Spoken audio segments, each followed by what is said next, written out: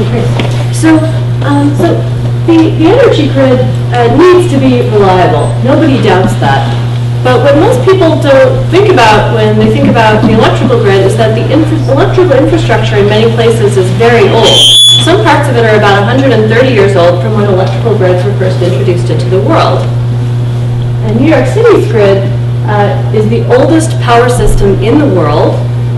It dates from 1882. I've actually seen cable records with installation dates of 1889, dating from the time of Thomas Edison. And in fact, my group computed that over 5% of Manhattan's low-voltage cables were before 1930. So I should say that many of these cables are still functioning reliably.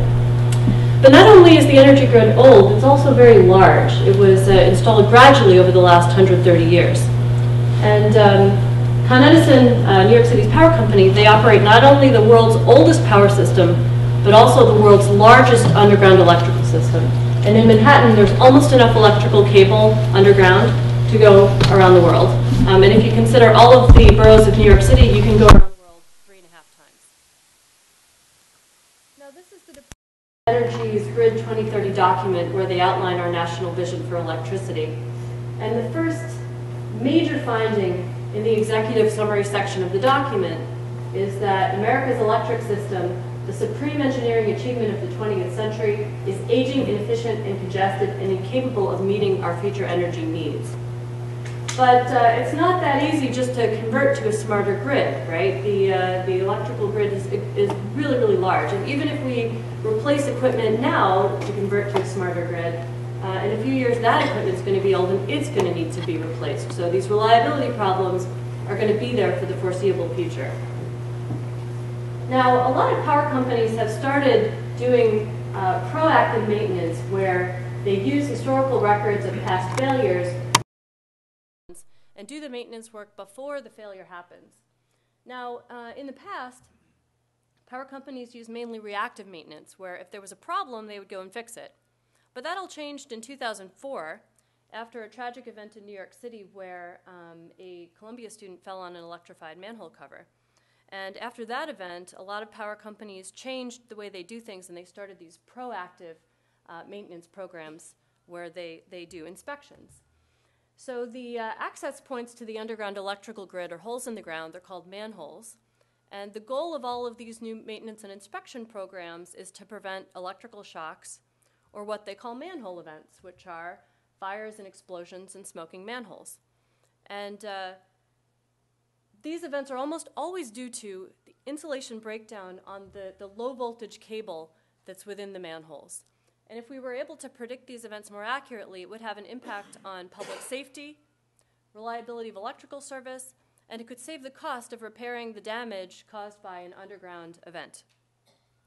Now, our part in all of this is to rank the manholes in order of vulnerability to serious events. Now, we have data from all over the company, from various departments within Con Edison. So we have data about the manholes themselves. We know what type of manhole it is, whether it's a manhole or service box. We know what type of cover it has, whether it's a vented cover that allows gases to escape or a solid metallic cover that doesn't. We have electrical cable data. We know every cable along all of the streets and avenues in the city. We know what type of cable they are. We know when they were installed, what the insulation type, the conductor type. We have inspections data from since the inspection program started, the new inspection program starting in 2004, and event data. Now, the event data is our most important data because we're predicting events, and that data comes from Con Edison trouble tickets. We have almost 150,000 Con Edison trouble tickets. And so the idea is that when someone experiences low voltage or flickering lights, they call up a Con Edison dispatcher who starts typing in a ticket while they're directing the action. So this is a sample of one of these tickets, and I'm going to read it for you just to give you a sense of it. So this is an AC burnout. So most of the time, AC burnouts are not serious, but occasionally they can be. And the ticket says, CIB Powers, whoever that is, reports contractor working in service box 158622 in front of 135 West 4th Street, has 7-wire coppered at the west duct. And that means that there is an electrical cable that's melted itself onto the duct between the manholes. And then they dispatched Manhattan District Engineer O'Hara, and then he arrived.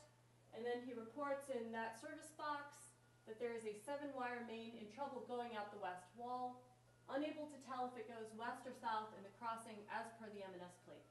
And that means he's looking at the mainland service plate, which is a little map of a 3-block region, and he can't figure out where this cable that's melted onto the duct, where it's going. And there could be a few different reasons for that.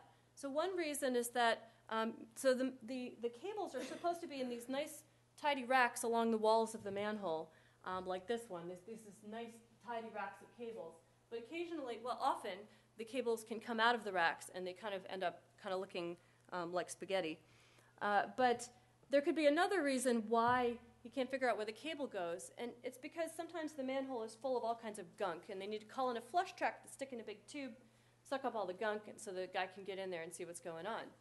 So he calls in a flush truck, flush required, ordered, and then it was still working. He cut for replacement 340 DC cables, 440 AC cables, so these are old electrical cables.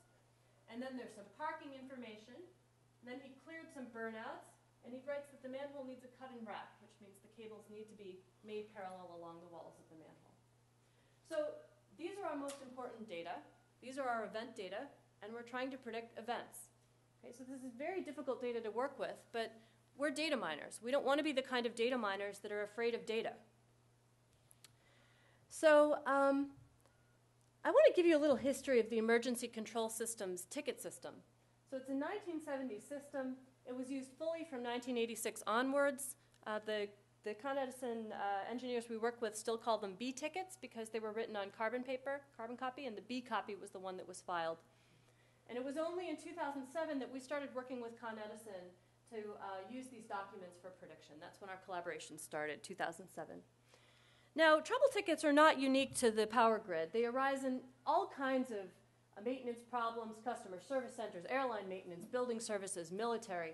They're written quickly with lousy grammar and spelling. They contain lots of extraneous information. It's a lot of telegraphic language, misspellings, a lot of technical jargon, non-standard everything. And this is at least 38 variations of service box, which is an important term for us. And here are all different ways that the word barricaded is written. So these are the kinds of problems that make it difficult to take these data and process the information and put it in a database and process.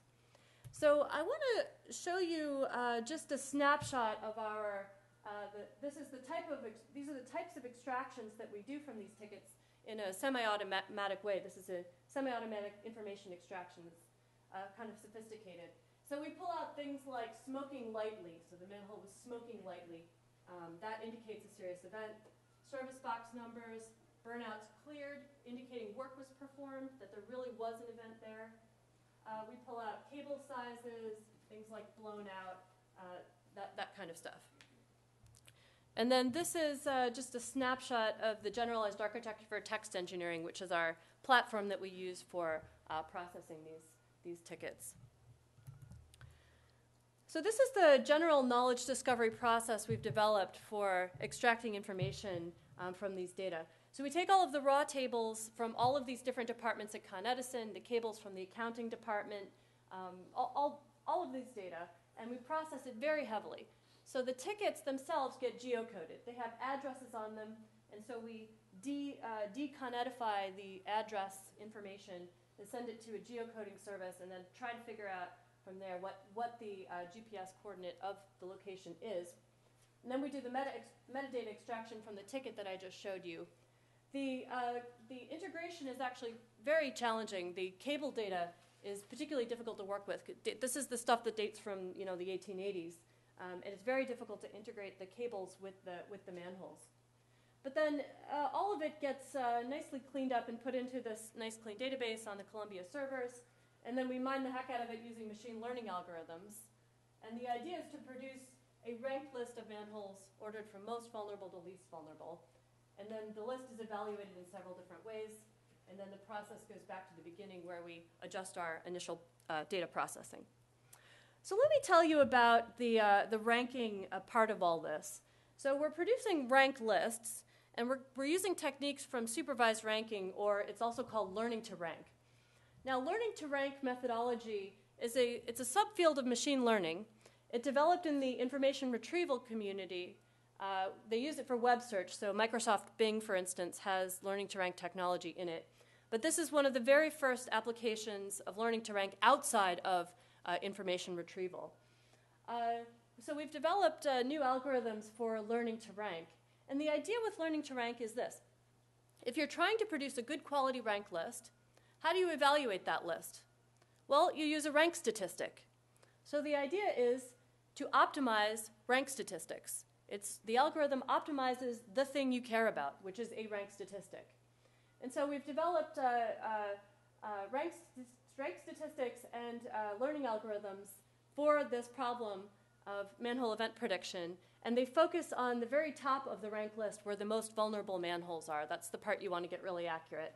And the performance guarantees on this are theoretical, probabilistic guarantees on performance. They're statistical learning theoretic guarantees. They involve things like covering numbers to assess the size of the complexity of a set of functions.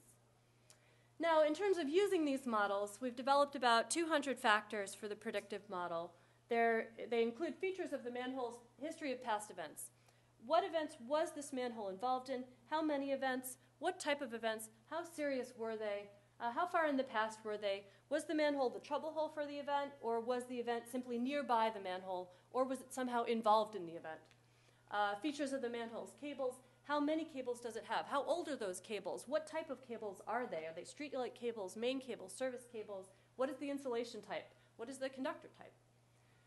Features of the inspection history. Was it inspected? When was it inspected? Were the inspections clean? We also have features for the structure type. Is it a manhole or service box? What kind of cover does it have? Does it have a solid metallic cover or a new vented cover, which allows gases to escape? And we have 52,000 manholes in Manhattan, 63,000 in Brooklyn, and 27,000 in the Bronx. Now, we are trying to predict events. So how do we figure out, we're trying to predict serious events. How do we know whether a serious event occurred? Well, we have to look in the trouble tickets. So the trouble tickets, to do that, we have to classify the tickets into, we use 3 categories. Was this a serious event? Was this a not serious but potential precursor event? Or is this ticket not representing an event and we need to remove it? So when we started this project, we couldn't really read these trouble tickets. So what we did was an inter-annotator agreement study where we gave Con Edison engineers a pile of tickets to label for us. And we asked them, just tell us, is this a serious event, a precursor event, or is it not an event? And so they did that for us, and we were able to understand how well they agreed with each other, as well as understanding how to do this.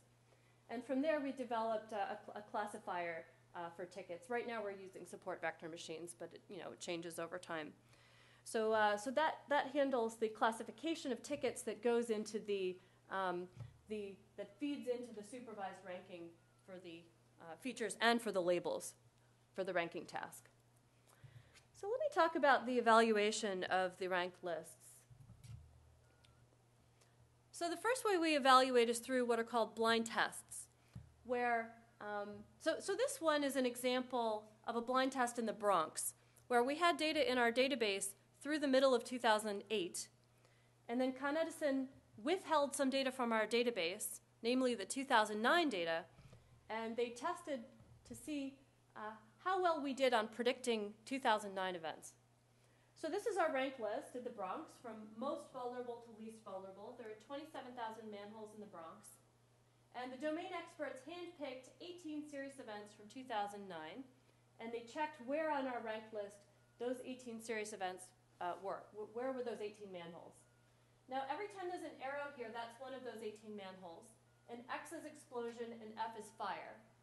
And what I want you to notice is that within the top 10% of our ranked list, we were able to capture 8 out of the 18 manhole events, which means that optimistically, if Con Edison inspected 10% of the manholes, meaning 2,700 manholes, which is definitely reasonable, then they could reduce the number of manhole events by at most 44%, or 8 out of the 18. So top 10%, but 44% of the manhole events. But there were some manhole events that we did not predict. That's these ones down at the bottom. So we ranked them very low, but they had an explosion anyway, or a fire anyway. And we went to our database to try to figure out why we missed those, and there was nothing in our database that would have indicated that these structures were vulnerable. They had just been inspected, they had very few cables, they hadn't been involved in events in the past, and it just means that this prediction problem is not something you can expect to do perfectly. So I'm going to show you the results of something that we call the case study code that Xenia and I developed, and Edison calls it the report card tool, because it gives you like a report card for each manhole. It tells you everything you need to know to kind of judge the vulnerability of a manhole. So you just type the manhole's name in there, and it produces a report that looks like this. And this is a manhole. It's called Service Box 133339. All the names have been changed for the purpose of anonymity. But this structure is in Greenwich Village. And what I'm showing you first is a list of the trouble tickets that occurred near the manhole. And if there is a star in this column, it means that our manhole was the trouble hole for the event. Okay? And what I want to show you is, and all of these other columns summarize the information within the ticket. That's from our information extraction that I showed you. Okay, so this manhole was involved in, it was the source of the problem for no lights in a building in 2008, side-off bridge in 2008, that's a burnout, another no lights in a building in 2008. It was smoking in 2007, smoking in 2006, burnout in 2004, more events in 2001, wire burning, AC burnout, underground AC in 2000. This manhole has a long history of being involved in past events. It's what we call a hotspot. And so it was involved in it was a trouble hole 13 times, which is a very large number for one manhole. Now, it has a solid metallic cover, which means that it doesn't allow gases to escape. It doesn't yet have a new vented cover. This is its inspections information. There were 2 inspections on this structure, and neither one of them came back clean. So it needed a level 1 repair, and then both times it needs a level 4 repair, which is a cut and rack, which means the cables need to be made parallel. And then this is its cable information, and what I want you to notice is that there are cables in it from 1913, 1930, and there's also an aluminum cable in it. Okay, so these are all things, everything that I've shown you are good reasons why we would take this structure, give it to Con Edison and say, this is why we think you should inspect this structure. Okay, so it gives them kind of a whole summary of all of the data processing that went into that prediction. So I want to show you the results of, let's see. This is the visualization tool that we built for the project. So you could get kind of a bird's eye view of the manholes, and you can't see the cables just because of the projector, but they're there. I can see them. And they're colored by vulnerability according to our model. And you don't need to visualize manholes and cables. You could also visualize the trouble tickets instead. And so if you click on a trouble ticket, you can actually read the report from the ticket. So this gives you kind of a bird's eye view of the information we have in our databases and the predictions that we provide. Okay.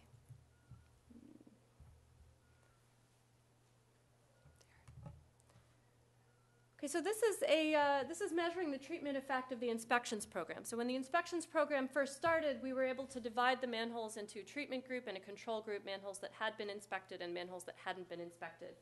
And you can see that from their first inspection across the board, this is according to the rank in our ranked list, you can see that the treatment reduced the probability of an event, or reduced the rate of events, kind of in each category along the rank list. And we're still assessing the treatment effect of the inspections program. That's what we're working on now. Okay, so I want to mention just one last thing. which is that I've discussed so far the project on the secondary electrical grid. This is the low voltage grid with cables that go all along the streets and the avenues. However, this is part of a much larger effort. There are several different projects that are part of this collaboration, this Columbia, Con Edison, MIT collaboration, that are in many ways similar to the sort of framework that this project has. So we do also, we have a big project on the primary grid where we do real-time prediction of electrical feeder failures, mean time between failure predictions. So I'm just showing you, this is a snapshot of the contingency analysis program tool that runs at Con Edison. This is a Con Edison program with one of our ranked lists sort of shown there for Con Edison. We also do cable section joint, hammerhead, and terminator failure predictions. And that's predicting failures on kind of each piece of the primary grid. And that feeds actually into the prediction of feeder failures. We also have transformer failure rankings. So this is a fairly large collaborative effort. But just within this project, the secondary grid project, so I'd like to just summarize what the benefits of that project and give a little bit of an overall perspective. So what I've presented is actually a general knowledge discovery process for linking a set of entities to text reports to facilitate ranking. So if you're trying to prioritize a set of objects or a set of entities, and they are somehow linked to text reports, that's what our knowledge discovery process handles. So it's also useful for things like manufacturing, airlines, advertising, and recommender systems. Another theme of our project is that we're resurrecting data tombs. We're using diverse historical data that's been collected over a century for prediction, for the purpose of prediction. And a lot of companies collect this kind of data, but they don't necessarily think about using it for a predictive purpose. So I've presented some predictive and prescriptive analytics, so learning to rank techniques and their theoretical generalization bounds, new techniques for how to rank a set of objects for the purpose of prediction. Right now we're using Bayesian additive regression trees for propensity scoring for the treatment effects study. Descriptive analytics, I showed you the case study tool that produces report cards of manholes, the visualization tool, and the blind tests. I also showed you some of our work on statistical studies, so the interannotator agreement study for the trouble tickets and the ongoing treatment effects study. So this is an industry-university collaboration with many co-authored papers. It's a long-term collaboration in a large-scale effort to improve power grid reliability, maintenance, cost, and safety. So thank you very much.